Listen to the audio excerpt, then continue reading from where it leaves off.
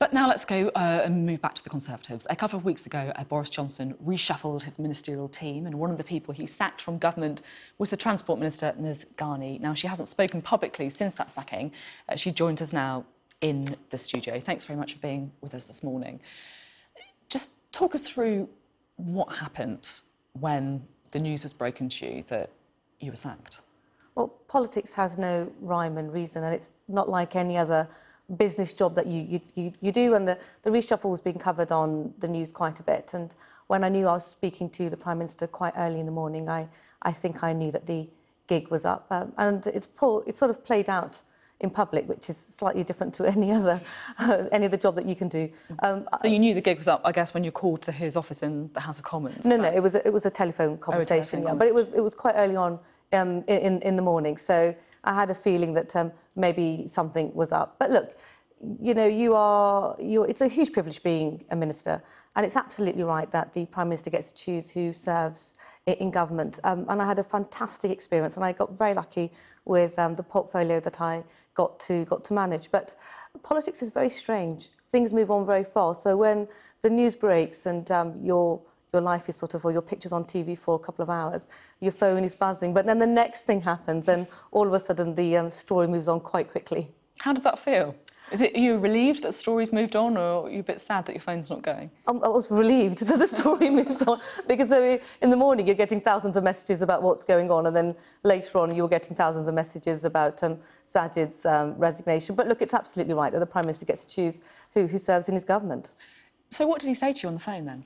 Well, you know, I talked about my work. I am pleased that the work that I did was recognised. I was very lucky that I was able to do some groundbreaking pieces of work within transport. We were able to put together the first public transport accessibility package, which means that we're the only country in the world that's aligned ourselves to the UN goals to ensure that all of our public transport system is accessible to people with disabilities. Did he give you a reason when you spoke to him? The Prime Minister doesn't have to give a reason, and I think that is the way that it should be. Is that no, then? There wasn't a reason, but look, I wasn't really expecting one, and nor does the Prime Minister have to give a reason either. Some people would say that, you know, you obviously were a high-profile backer of Jeremy Hunt during the leadership campaign. Do you think there's any truth in the feeling that some may have, that this is a government that prizes loyalty above all else?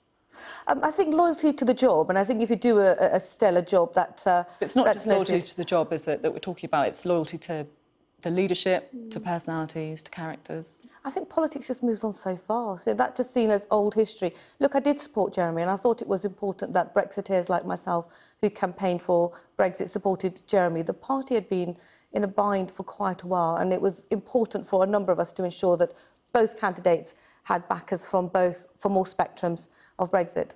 I was also conflicted whilst the leadership campaign was going on. I was undertaking the delivery of a HS2 bill through the House, and I didn't want to be conflicted while delivering that piece of legislation.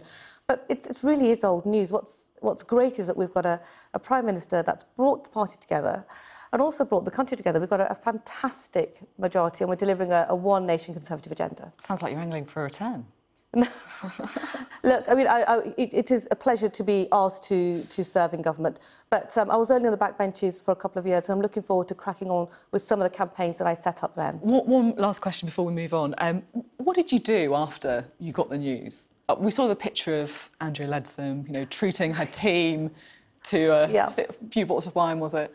Well, the peculiar thing is, you know, when you get the news, it's very fast, and also you don't want to be in the way of the new ministers arriving, so you sort of pack up immediately and you leave quite quickly, and at the same time you're saying goodbye to the staff in the department, and you're trying to provide them with some leadership as well, because they were getting a bit emotional when I was on the way out. I was hoping that my phone was going to run out of battery because the messages were coming in so thick and fast, and it obviously wasn't. And I went home and we had curry for lunch. Just moving on to some of the other stories around today. Sir Philip Ruttman, the most senior official in the Home Office, has quit, suing the government for constructive dismissal. In your experience, what's the government's relationship like with the civil service? Is there a problem there? Look, in my experience within the Department of Transport, there were occasions when there were tensions, because we are undertaking a fantastic agenda of delivering the people's priorities.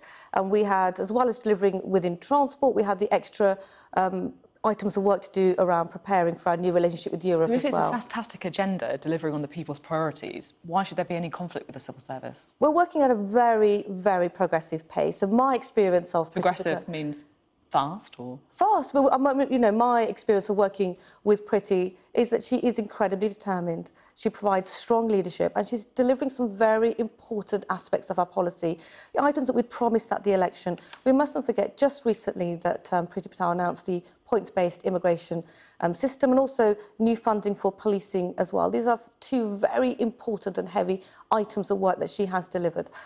I do think it's curious that if you're providing leadership, if you're determined, working at a fantastic pace, that within men that is seen as a fantastic skill, and for women sometimes it's seen as challenging. What, so you think some of the coverage has been a bit sexist of Priti Patel? I don't know. I don't know. You know, she's doing a fantastic job. My constituents are pleased that we've delivered on what we promised on the points-based immigration, and also that Priti's delivered on policing reform too. Now, you were a Transport Minister. This week, a court ruled that building a third runway at Heathrow would be illegal. The government said it was going to accept the decision, it wasn't going to challenge it. Now, of course, Boris Johnson famously said he was going to lie down in front of the bulldozers to stop it from happening. Do you think the government was quietly relieved?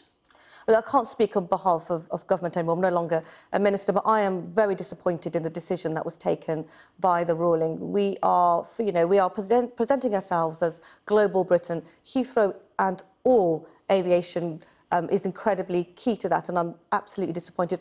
If you look at the actual judgment, it dismissed the appeals on air quality and noise, but just focused on a component that maybe not all advice was taken to deal with our target for zero emissions. And I assume that could be because the advice was taken maybe before April 2019, when we were focused on reducing emissions by 80%, not by 100%. So it seems quite technical. Heathrow has said that they will challenge the decision that was taken, and as they should. 40% of our trade outside Europe goes through Heathrow. Do you think the government should challenge it? Look, they said it's a private enterprise, and Heathrow will take that going forward.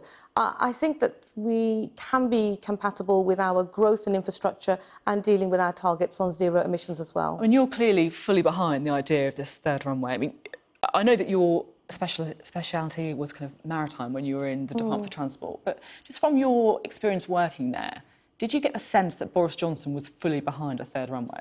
Well, there wasn't... Within the department, you just focus on what you need to deliver, and we carried on delivering that. I mean, I was the HS2 minister, and I took into account what all MPs and ministers thought. Though, surely. Look, I think what we need to do is ensure that we can make it compatible, that we can have growth in aviation and manage our emissions too. If I just reflect on the work that I did in maritime, we had a huge challenge with the growth in maritime, and I wanted to make sure that any decision we take in the UK didn't undermine the maritime sector in the UK. So we did two things. When I first became a minister in 2018, I worked with the International Maritime Organization to deliver a global objective to reducing greenhouse gas emissions from all shipping, and then we had our own national strategy as well in the UK. Okay.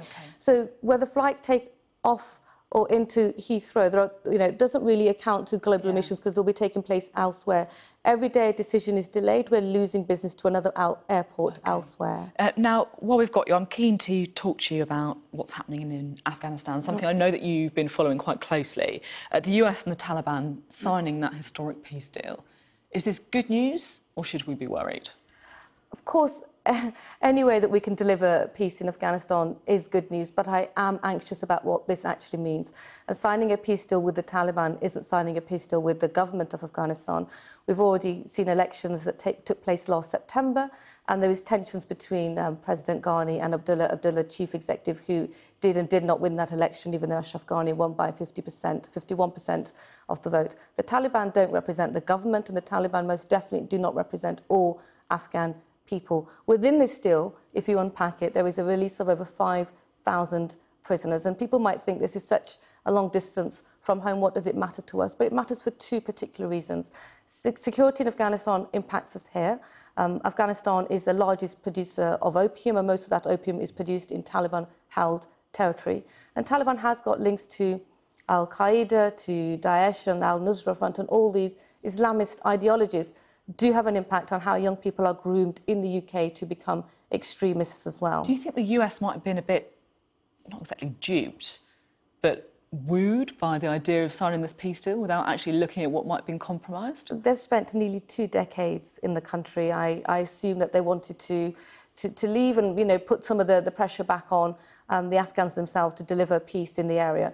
But it's not as smooth as what I'm reading in the papers, that having a peace deal with the Taliban is a peace deal with the Afghan people or the Afghan government. And what do you think the UK government should do? I think we need to warn? Well, we need to still continue to pay incredible close attention to the country and the region. It isn't over yet at all. And my experience of working in Afghanistan and working with Afghan parliamentarians in particular, we have had to, well, the Afghan women have had to move mountains to be recognised as equal citizens in some areas in Afghanistan. And the prospect that this could all go back to square one, where women were flogged in public or even executed, even for, you know, flogged for showing an inch of skin if they weren't wearing the full veil, the niqab. They weren't allowed to go to school and participate outside of home. We cannot go back to a system where they are treated so abhorrently. And that, you think that might happen? Well, the Afghan women are concerned, and I'm concerned for them as well. There was an Afghan parliamentarian who was involved in the negotiations, and she had wanted to be a doctor in early life but wasn't allowed to go to school. And when she became a parliamentarian, the Taliban you know, tried to attack her on a number of occasions. So I have a huge anxiety to try and believe that a peace deal with the Taliban will deliver any sort of peace for Afghan women. You will always be the first ever Muslim woman to serve as a minister. How concerned are you about the inquiry into Islamophobia in the Conservative Party? Would you like to see it happen? I'm the first female Muslim MP to speak at the dispatch box, and that happened back in 2018, which was also the year that we celebrated the centenary of women getting the vote. So it was sort of poignant. You know, the inquiry. Are you? Yes. Well, I've got full confidence that the Prime Minister and the new chairman will continue to undertake this inquiry. I had a meeting with Number 10 just a few weeks ago to say, look, we need to crack on with this and get it done. When is it going to happen then? I don't have those details at hand. I'm not responsible for the inquiry. But it's quite simple to set it up, though, isn't it? Well, the inquiry has to take into account processes and cases that are brought forward. I want to make sure the inquiry is done, that the conclusions are out there, that when people fall below the threshold that what we accept is acceptable, and all forms of racism and abuse, that they're dealt with quickly and then removed as well. OK, thank you very much for coming on the show, Nusrat Ghani, speaking there. Thank you.